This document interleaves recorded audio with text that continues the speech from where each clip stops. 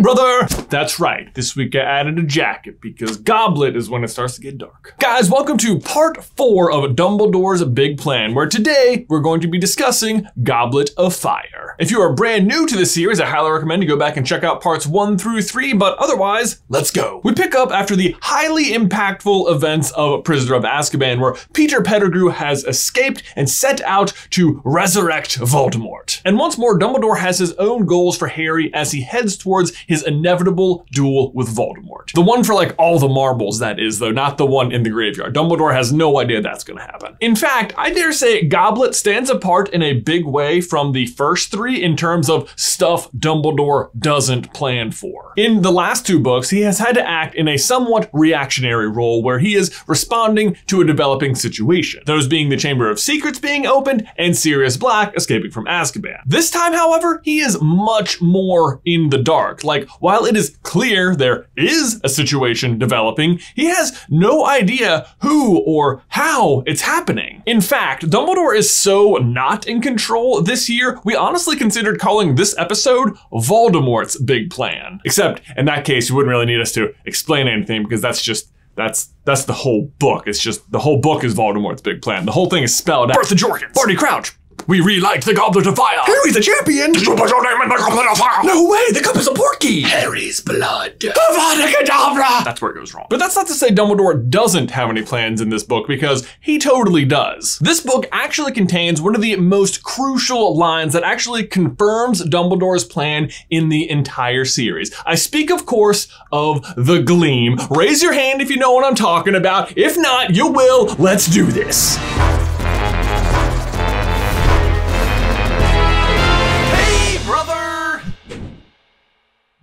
Guys, before we dive on in today, I have to give a huge thank you to today's sponsor, Bespoke Post. Bespoke Post is a monthly subscription to a literal box of awesome. For $45 a month, you can select any of the available boxes, which comes loaded with $70 worth of premium gear. And the contents of those boxes range from anything you might need for your daily dose of awesome. Whether that's grooming goods, barware, cooking tools, outdoor gear, or our personal favorite, the ever useful champagne saber. Although I have to say, right now they do have one thing that has been seriously calling out to me since I've been so stuck at home. It's called Rooted, a low maintenance plant that comes in a very handsome vessel, because let's face it, there's no better way to spend the intervening hours than wetting your plants. Who wrote that? Feels like there was a better way to say that. But if that's not for you, they have loads of highly curated boxes, and if you're still having trouble deciding, you can actually take a quiz to just narrow in on what it is exactly you want and need. So if you would like to get 20% off your first box, you can go over to boxofawesome.com and enter the promo code SUPER at checkout. That's boxofawesome.com, promo code SUPER for 20% off your first box. Link is in the description down below.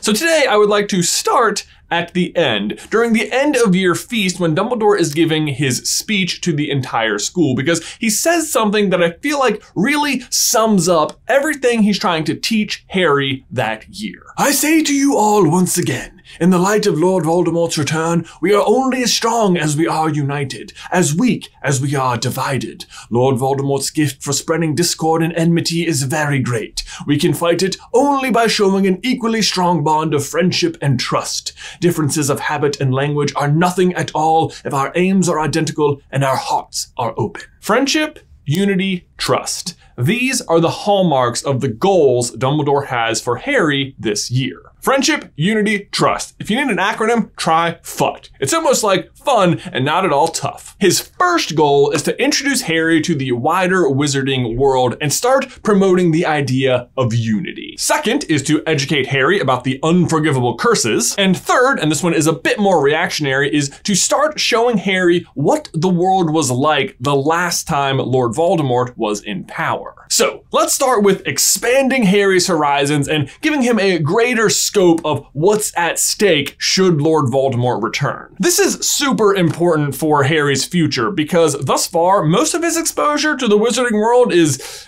just Hogwarts, and if we're being real, mostly just Gryffindor House, where he has indeed blossomed into the brave Gryffindor Dumbledore intended. He's won the House Cup 3 years in a row, he's received an award for special services to the school, and he even brought home the Inter-House Quidditch Cup. But the issue with Hogwarts being most of your exposure is that Hogwarts itself is a pretty divided place. Sure, Dumbledore didn't want him to end up in Slytherin House, but that doesn't mean Dumbledore actually thinks any lesser of the students in Slytherin House. Well, I mean, let's be honest, there was probably a nicer way to award the points at the end of the first year. I mean, it's not like the Slytherins actually did anything wrong. He didn't have to embarrass him in front of the whole school, but the point is, he did. Sorry, that's actually not the point. The point is, if Dumbledore had it his way, all 4 houses would coexist harmoniously. So Dumbledore approaches this in 2 ways. Right out of the gate, that'll make sense in like 1 sentence, the Weasleys arrive in the Dursleys' fireplace. Ha, there it is. Fireplaces have grates, you see.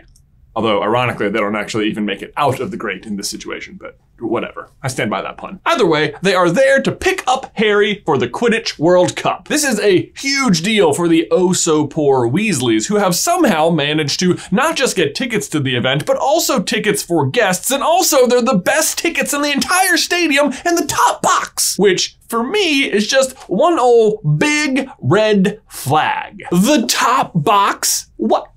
Really? Okay, so we know the tickets come as a gift from Ludo Bagman, and the explanation is that he is returning a favor to Arthur because Arthur got his brother out of a weird situation with a lawnmower that was acting unnaturally, and he just smoothed the whole thing over. Here's 10 tickets to the top box. I'm sorry, but I just don't think so. I mean, 10 tickets to the top box. Like, that's where the Malfoys sit, and the Malfoys are like peacock-owning rich. I'm just assuming peacocks are like really expensive. No, let me tell you, as someone who personally started their career in event marketing, the tickets the event gives you to give away are rarely good tickets. Certainly they are not front row tickets unless there is also a huge marketing campaign accompanying that particular giveaway that's going to help you sell lots of other tickets. The idea that Ludo is giving away 10 of the best tickets in the entire stadium for a favor he is like twice removed from is just laughable, especially, and this is really important, when you consider that Ludo Bagman is in terrible debt when he does this. Selling those tickets rather than giving them to Arthur would have been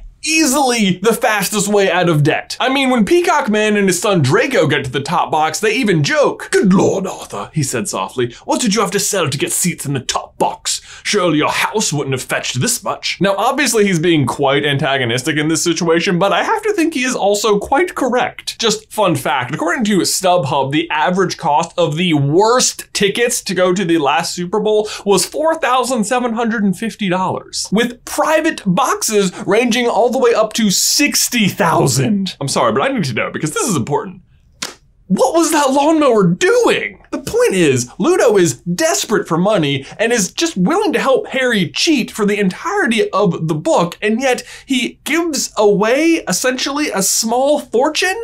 It just doesn't sound right. Except we also know that he has been working with Dumbledore for the past few months arranging the Triwizard Tournament. And if you ask me, Dumbledore is the one behind this generosity because it is vital that Harry go to the Quidditch World Cup, and if he isn't able to go with the Weasleys, then he doesn't really have anyone else to go with. That might sound like a weird and big favor to ask of Ludo Bagman, but at this point, and we'll get into it a little bit more later, Dumbledore already believes that Harry is going to have to sacrifice himself. So it is vital that he understand the scope of Voldemort's terror should Harry fail to defeat him. And speaking of the Triwizard Tournament, that is part 2 of Dumbledore's plan to expose Harry to the wider wizarding world. Because if things had gone to plan and Harry's name hadn't come out of the Goblet of Fire, then it would have been a great opportunity not just to meet foreign wizards, but also to unite all 4 houses within Hogwarts behind one champion. And speaking of the Triwizard Tournament, that is part 2 of Dumbledore's plan to expose Harry to the wider wizarding world. It's honestly a really elegant and creative solution where everyone might have got to have a lot of fun and meet some new inner house friends and international wizards,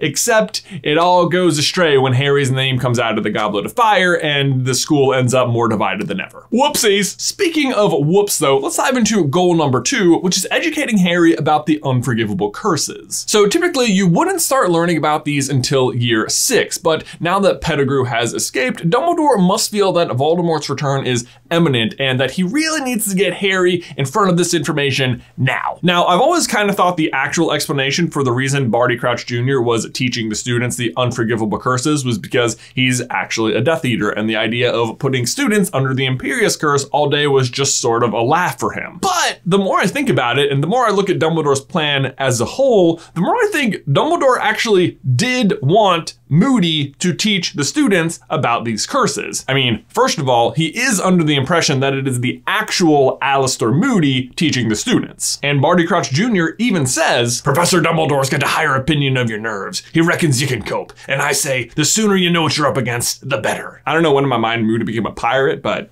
he does have a peg leg. And could wear a patch.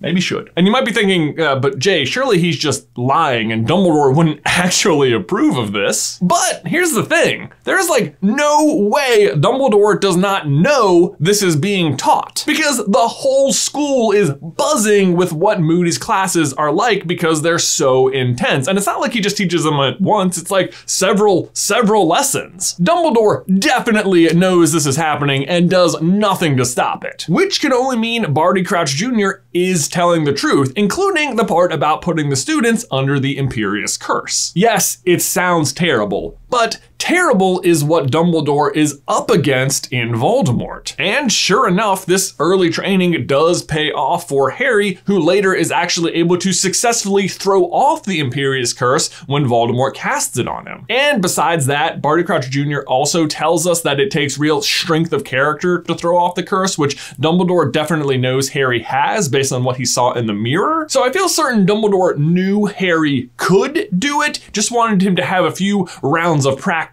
ahead of time. Plus, if Voldemort does return, you can bet tons of people are suddenly going to be under the Imperius Curse, and being able to recognize it is really important because it encourages restraint. Think Stan's Shunpike, for example, during the Battle of the Seven Potters, who Harry spares because he recognizes the Imperius Curse. But that brings me to goal number 3, showing Harry what the wizarding world was like the last time Voldemort was at large. Like I said earlier, this is not something he would have planned from the beginning. It's much more reactionary, but since Dumbledore has been reading the signs the whole book, I think he feels like it's a good idea to pass this information along to Harry. This happens when Harry accidentally discovers and enters the Pensieve in Dumbledore's office and witnesses the trials of Karkaroff, Bagman, and Barty Crouch Jr. And I say accidentally with air quotes because it is so not an accident. "I was using the Pensieve when Mr. Fudge arrived for our meeting and put it away rather hastily.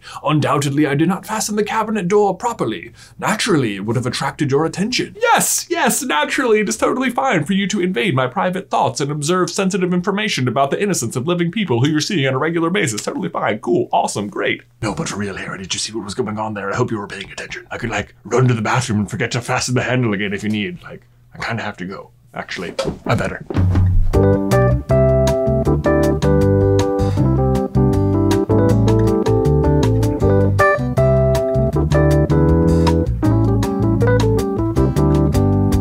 That's better. Certainly it doesn't seem like Dumbledore cares that Harry saw this. The only thing that really catches him off guard is when he learns that Neville hasn't told Harry about his parents, which is the only thing he asked him to keep a secret. But the reason I think Dumbledore wants Harry to see this is not to just throw shade at the accused, but to show Harry how Voldemort was able to spread such terrible mistrust through the wizarding community. On Voldemort's side of things, Karkaroff reveals that the Death Eaters don't even really have loyalty to each other. They're willing to turn on each other if it benefits themselves in the long run. I mean, it's not really that surprising, but there it is. Bagman's trial represents how an obviously oblivious and innocent person has been cast under serious doubt and suspicion, which again kind of echoes back to that idea with Stan Shunpike. Like, Harry immediately recognizes this person's not a Death Eater. I mean, I don't know if he's a good guy. Don't let him near your lawnmower, but. And then of course is the trial with Barty Crouch Jr., which shows us the breaking of families, which shows how even people who claim to be on the good side of things are willing to shatter bonds and mistrust even their own children. You really can't understate how instructive and important these three memories are for Harry going forward. Think, for example, how Harry responds to Lupin when he asks if he can abandon his family to come join Harry and Hermione and Ron. Harry ain't having none of it. But that brings us to the Gleam, possibly the most important line in this whole book as it relates to Dumbledore's plan. For a fleeting instant, Harry thought he saw a gleam of something like triumph in Dumbledore's eyes, but next second, Harry was sure he had imagined it. For when Dumbledore had returned to his seat behind the desk, he looked as old and wary as Harry had ever seen him. This triumphant gleam of Dumbledore's comes immediately upon hearing that Voldemort took some of Harry's blood into himself. And the triumph is Dumbledore realizing that for the first time, Harry might actually have a way to survive the final duel with Voldemort. It's Dumbledore realizing that Voldemort is now sort of acting as a love crux, if you will, to Harry and tethering him to life. But if Voldemort used the killing curse and nobody died for me this time, how can I be alive? I think you know, said Dumbledore. Think back. Remember what he did in his ignorance, in his greed, and his cruelty. He took my blood, said Harry. It means that as of Goblet of Fire, Dumbledore already knew Harry was a Horcrux and that he would have to die in order to defeat Voldemort, that Harry would have to sacrifice himself. You've kept him alive so that he can die at the proper moment. You've been raising him like a pig for slaughter. And this is the reason why it is tantamount that Harry understand what is at stake. That when the time comes, Harry will need to have the courage to face death. Because it's not just about Harry's personal battle with Voldemort. It's not just about killing Voldemort or saving Harry. It's about saving the entire wizarding world. Harry has to understand the gravity of the situation so that he can do the other thing Dumbledore asks everyone to do at his end of feast speech. If the time should come when you have to make a choice between what is right and what is easy, remember what happened to a boy who was good and kind and brave because he strayed across the path of Lord Voldemort. Until the end of Goblet of Fire, Dumbledore doesn't know Harry might have a way to survive the final duel. He believes he's going to have to die, which means he has to count on Harry in that moment to do not what is easy, but what is right. And there you go, guys. That is part 4 of Dumbledore's big plan. Make sure you tune in next week when we dive into Order of the Phoenix. If you have any other thoughts for things we might have missed in Goblet of Fire or things we need to make sure we include in Order of the Phoenix, leave your thoughts in the towel section down below. And set your reminders right now. This Friday, May 15th at 6 p.m. Eastern, we are going to be hosting another live stream where we'll be talking about Dumbledore's big plan. But more importantly, we're going to be hosting a giant game show where all of you will be the contestants. We're going to be using the Kahoot app, so you're going to want to make sure you download that ahead of time and have an account set up. We are limited to just the first 2,000 people who get in, so if you want to play along, make sure you are there early. The grand prize for the winner of our Harry Potter Trivia Hour will be a complete collection of all of our awesome animal foil shirts. Thanks so much for watching today's video. Please remember to leave a like on it if you haven't already, and subscribe so you don't miss any future Harry Potter action from us. If you want to see part 5 of Dumbledore's big plan, make sure you check out this video right here, unless it's the first week, in which case it's not quite linked over there yet because we haven't filmed it yet. But otherwise, until next week, Ben, I'll see you in another life, brother.